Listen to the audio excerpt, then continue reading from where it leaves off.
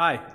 We've been talking a lot about fear and worry and anxiety, and I want to take a moment just to invite all of you to tune into our worship service this Sunday. It will be live streamed on our Facebook page at 11 o'clock. You should be able to find the bulletin with the order of worship, and the hymns that we sing are actually printed on with the bulletin, and so we encourage you to tune in and sing along and worship with us.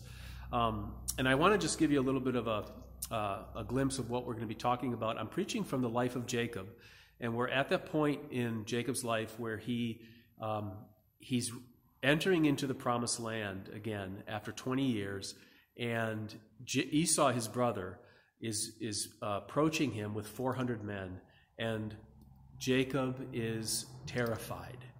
And so that's my plug for this week's sermon. If you want to see how God deals with Jacob when he's terrified, he's filled with fear, and how God helps him through that, then I encourage you to tune in to our worship service this Sunday. Thanks.